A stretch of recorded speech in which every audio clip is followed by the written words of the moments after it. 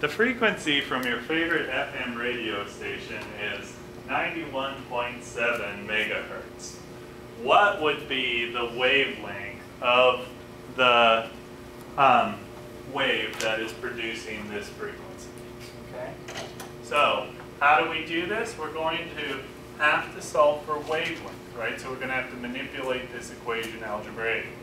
So when we do that, we know that wavelength is going to be c divided by nu, like that. Okay? So c, we have to be given, that's the speed of light. Frequency is given to us here, megahertz. We've got to calculate that to regular hertz. Does anybody know what converts mega to hertz? That would be kilohertz, right? So it's 10 to the 6th is what it is. Okay. So 1 megahertz, 1 times 10 to the 6th hertz. Okay.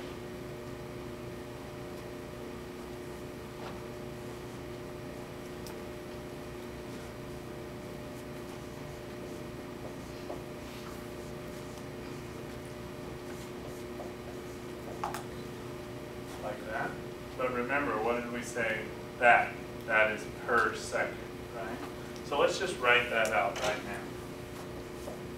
So if you want to, you can say to the 7th.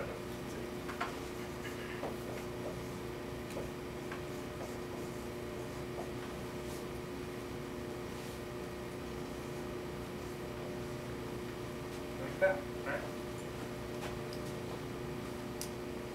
So this up here really is something like this. C times 1 divided by nu. Does everybody agree with me there? So we can use something like that too, because we've been using canceling out units in chemistry for everything, right? So let's do that here too, okay? We want to cancel out our units and prove that this actually works out. So we should be getting something with units of meters, right? Because that's an appropriate length unit, okay? So what do we have? Well, C, 2.998 times 10 to the 8 meters per 1 second. And the inverse, right, of frequency, so we're going to flip this thing over. So 1 second on top, 9.17 times 10 to the 7th on the bottom.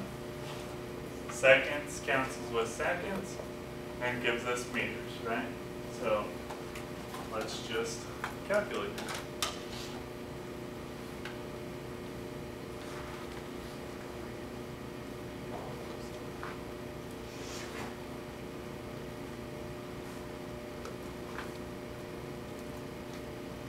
Okay, so how many meters is it going to be? 3 point, and we went to 3 sixteenths, so 2.7 meters. Okay, so if your favorite radio station is 91.7, right, it's feeding your radio with waves that are 3.27 meters long. Okay. So is there any questions about something like that? I think kind of interesting, at least, you know, if you listen to the radio. Any other comments?